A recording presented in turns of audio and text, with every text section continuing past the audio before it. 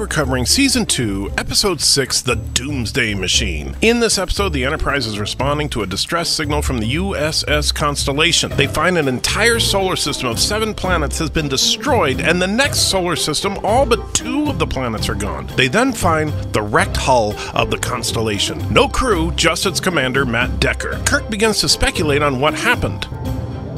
Holmes? You ever hear of the Doomsday Machine?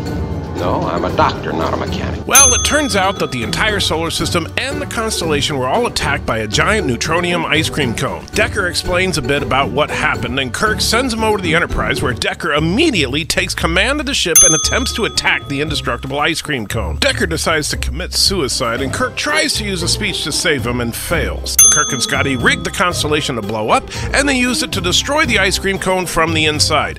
Great episode, one of my absolute favorites, but I always wondered, why is it that not one but 2 Starship commanders seem obsessed with the same statement? I'm gonna take this thing right down its throat.